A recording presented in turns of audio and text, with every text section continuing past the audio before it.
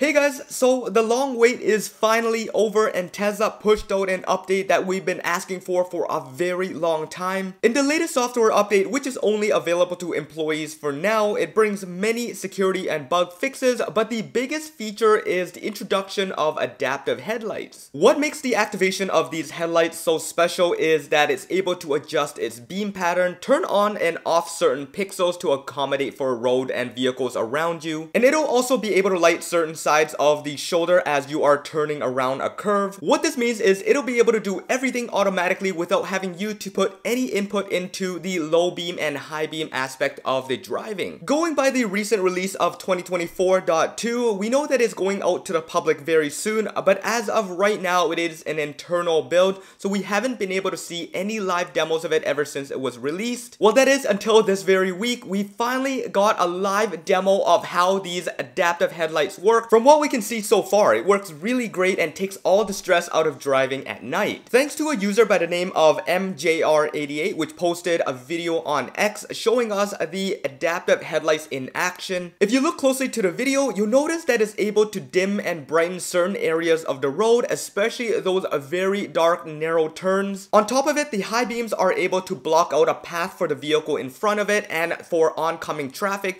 but at the same time, it's also able to dim parts of the glaring sign so you don't have that shining in your face. And as Tesla continues to improve on this, you can expect that with future updates, they will unlock a lot of potential with this new system. We're all on our seats for this one, and hopefully with the European certification being approved and NHTSA giving us the recent okay on it, we will be seeing it coming out to everyone at the exact same time. Now, of course, there are a few things that you guys may want additional clarity on. The first one being if this is coming to older models. So originally this was only for the new Model 3 Highlands, but just recently here we've gotten approval for all the other models as well. There was a recent addendum to the European certification VC34 and VC09. This has further indicated that the adaptive headlights will be available for the Model 3s dating back to 2021 and for newer Model Ys with the Matrix LEDs. As for the Model S and Model X, this will likely be coming in the next few days. You guys may be seeing some additional addendums, additional revisions to certifications as well. Now, another interesting thing that you guys may want to also keep in mind is that Tesla has gone away with the Matrix LEDs for the new Model 3 Highlands and they opted for the reflectors. This isn't necessarily a bad thing, but it will have some limitations for future upgrades. If you guys want to know more about the differences between Matrix and reflector LEDs,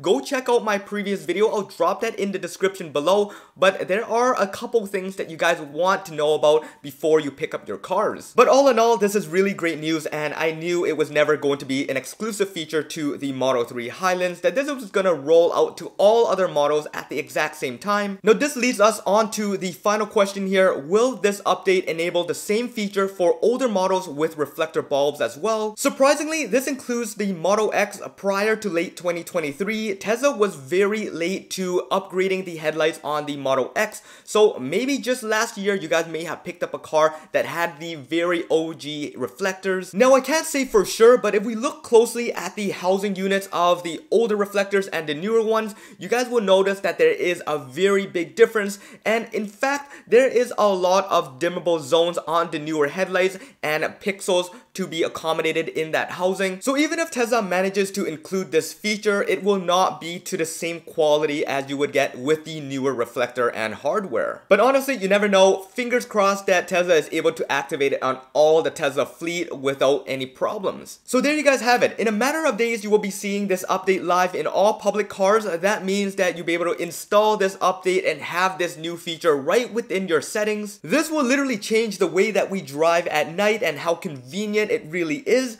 and there is literally just one more thing that Tesla needs to fix to make this combination perfect. Anyways, I will keep you guys as posted on everything that comes up, so make sure you guys hit that subscribe button, that bell notification, and follow me on Twitter or X at HeyJohnE. You guys can chat with me over there. And if you guys want to support this channel, I do have a Patreon page which I will link in the description below. Anyways, this should wrap it up for this one. I hope you guys enjoyed it. This is John once again.